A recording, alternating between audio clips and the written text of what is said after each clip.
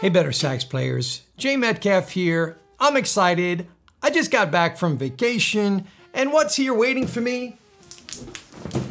A saxophone. Now, as you know, I don't need another saxophone. It's really the last thing on earth that I need.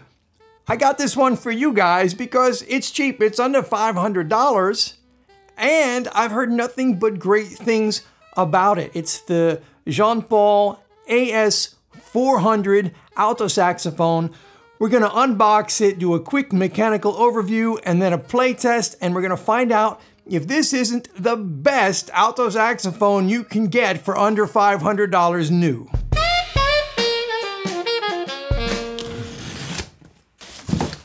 So far, this is packed pretty well.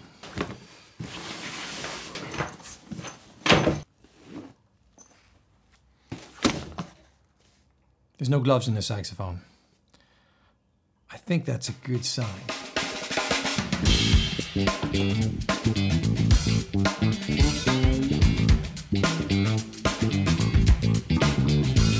That's what you get in the box: saxophone, neck, cork grease, a reed, neck strap, polishing cloth, manual with a fingering chart. If you're gonna order one of these, you're gonna get one reed in the box, and it's a 2.5 reed, which is actually not what I would recommend for beginners. You might wanna start with a 2 or a 1.5. This reed might be a little bit too resistant if you've never played the saxophone before. Now, something I noticed right away, this end plug here is different than what I've seen on other student horns. It's got this extra bit here that's covering up the octave key mechanism. How cool is that? You got a nice swab. Beautiful, beautiful. Every saxophone should come with a cleaning cloth like this. This is fantastic, love it. Another accessory you might wanna get with this, a neck and mouthpiece swab. This is a D'Addario ligature and cap. I've never seen this coming with a student level saxophone at this price. I'm just giving you a quick look at the mouthpiece. It's got a square chamber, like a classical mouthpiece design, similar to a Selmer C-Star. Let's check this horn out. This is a well set up horn, I could tell already. Can you hear that?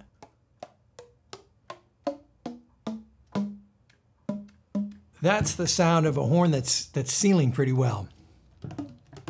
Oh, and it's got some engraving on the bell as well, and it doesn't look too bad. A little bit here on the bow. That's a nice little touch. Now I can see that it's got the blue steel springs, so you know when you action the keys, they snap back nicely. When I've got it horizontal like this, that D key, which is a heavy key, snaps right back. That B key snaps right back. B flat, look at that. The springs have a good tension on them, and you know what else? The mechanisms are really well lubricated. They're pretty tight. You know, when the mechanisms are tight, they're quieter. So you don't have play in these keys. There's a little tiny little bit there. So mechanically, it feels great. This does not feel like a $500 saxophone, or at least what I consider to be a $500 saxophone. I'm looking at the key corks, E side key foot. It's got the little bevel cut on it. That's another thing you don't normally see on student instruments. They usually just slap those things on there any old way. Okay, I did find one cork on this A key here. It's a little bit off, but I'm really having to search for anything that's out of place. The bomb keys all have bevel cut corks, and when you open them and action them, you get a nice stop on the body of the saxophone. It's not squishy. Moving forward, it's got ribbed construction, which means that all the posts are on one piece of metal that gets soldered onto the saxophone. This is something else you don't always see on student saxophones. The neck receiver looks very solid. Oh, you know what? Check it out. So they've also got some engraving on the bell. There's another feature that this instrument has that you don't see on a lot of professional saxophones. And it's these little screws. These are adjustment screws. Anything that can save the repair technician time to reduce the costs of adjustments is a good thing. And you know what? It's hefty. It's solid. This is a solid instrument. So checking out the pads have metal resonators in them. They look to be seating really well. I mean, I can hear it when I close those keys. And this saxophone traveled across the ocean. I'm in France. What I've been told is that each one of these saxophones gets checked over before it gets sent out. So they get imported from China, but then they get inspected and checked by their technicians before they're sent out to the end customer. This horn's in great shape. There's nothing that I say, I gotta fix that before it's gonna play right. Either it's coming from the factory in really good shape, or somebody's checking the instruments and making sure that the little adjustments get done. The horn is ready to play out of the box. Now, let's quickly check the neck. I noticed this when I took it out. So I did find a blemish. So you've got your neck, and then there's a little extra ring of metal that gets soldered on the end of your neck. This one has been soldered a little bit crooked. This seems to be the sort of thing that if you contacted them and you found this and you just sent the neck back, they'd probably send you another one. It's got a, what does this say? We are striving for a 5-star customer service. Your instrument has a 1-year parts and labor warranty. So I would think that this is the sort of thing, it's minor. Maybe you don't want to bother, you know. See, the mouthpiece goes straight on there, no problem. And that's dry, by the way. This mouthpiece goes on there. I didn't put any cork grease on there. So that's a tight fit, and you want that with no cork grease. If I put a little bit of cork grease on that, you've got a perfect fit with the mouthpiece that's included. Is that too much to ask with a saxophone, that the mouthpiece goes on without, you know, you're not gonna break the instrument trying to get the mouthpiece on and off. And that's a nice fit. Lightly tightened up this screw, and this doesn't budge. Doesn't budge at all. Unscrew it, comes right out. Super easy, super smooth. You know, another thing about saxophones is, just with that, yes, you can hear that sound of the pads closing, but you can also feel the resonance of the horn, how it kind of vibrates.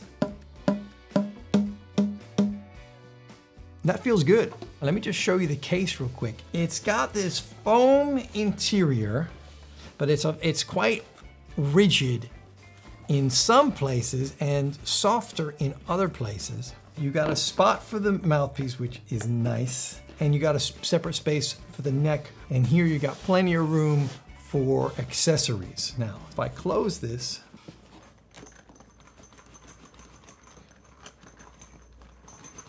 so yeah, when the case is closed, it's holding the instrument in there tight. My only worry with this case, and really any zippered case, you know, how long are the zippers gonna hold out? Flipping it over, you've got backpack straps, a pretty nice latch, feet on the bottom, so when it's standing like this, it's stable. You've also got feet here, so when you stand it up like this, it's stable and it's got a nice handle. So this is the handle that I'm using the most. This is great. I love it. I'm ready to go to a gig right now. The last thing, you've got a nice pouch here in the front. Here we've got some standard sheet music books, a number of them. They fit in that pocket beautifully. I'm excited to hear what this thing sounds like. Let's go play it. So this is the included mouthpiece and ligature.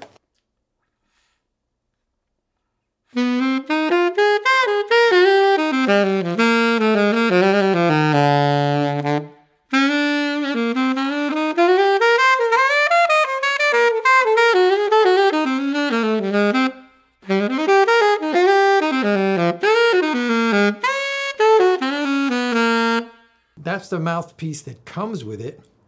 Good for beginners, easy to play. Okay, now I've got my mouthpiece on there. Let's see how it plays.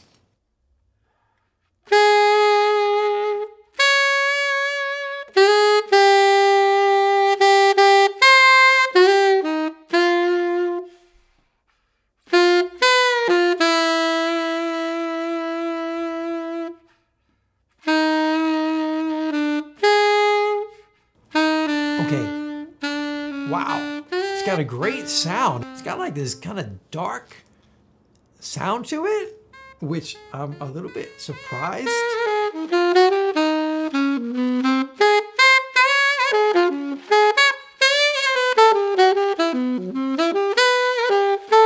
Jean Paul AS400. This is a smoking saxophone for $500.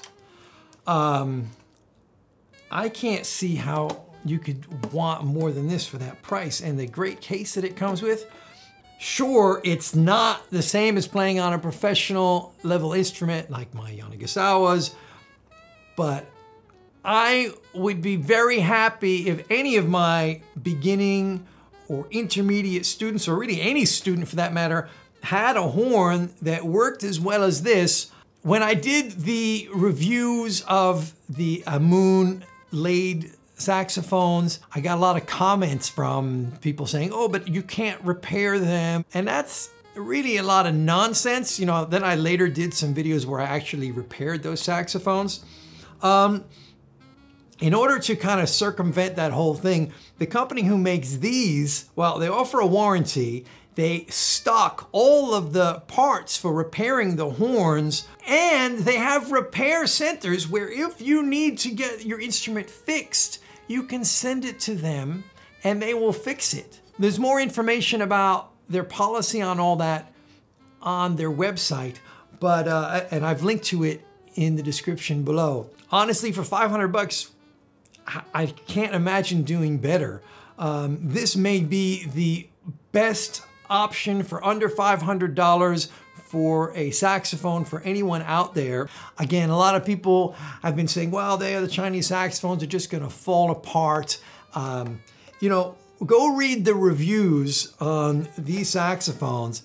They are overwhelmingly positive, and there's people that have been playing on these instruments for years now without having any problems, just, you know, making music.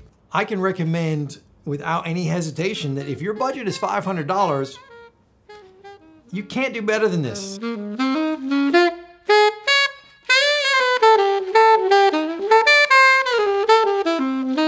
If you got some value out of this video, please click the thumbs up button. Get yourself subscribed to the channel if you aren't already. Be sure to follow BetterSax on Instagram and Facebook, where I'm sharing bonus content daily. Thank you for watching. Leave your comments below. Tell us about your experiences with this saxophone. If you've got one, I'd love to hear about it. You know, see you again soon in the next BetterSax video. I'm gonna play this horn some more. This is a fun horn to play.